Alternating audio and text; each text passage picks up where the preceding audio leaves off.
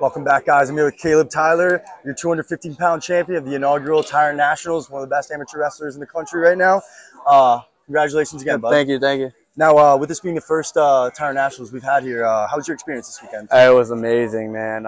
Just the finals, the kids in the bracket. It was a very well.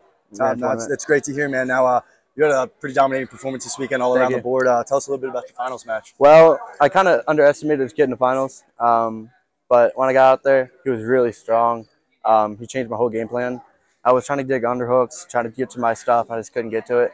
And then he was up 1-0, and then I got an escape, and then I got back to my game, and then I threw him, and then I cut him, and then just kind of hanged on, and then till time ran out. So it was a really tough competitor and a really good match.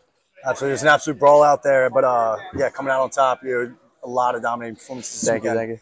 Now, with the wrestling season about to be in full swing, any big goals for yourself? Any big goals for your season? Anything you want to accomplish? Yeah, I'm going down to Super 32. I want All-American down there, get a medal, even a belt.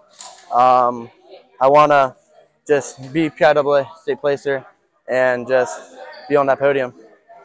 Absolutely. With your performance this weekend, we have no doubt you'll accomplish that. We'll see you at the top of the podium throughout the country this season. Now, any big goals for yourself at the next level of wrestling? I want to go D1. My dream college is Iowa Hawkeyes. I just love the way they wrestle. It's just, and I want to be a world champ.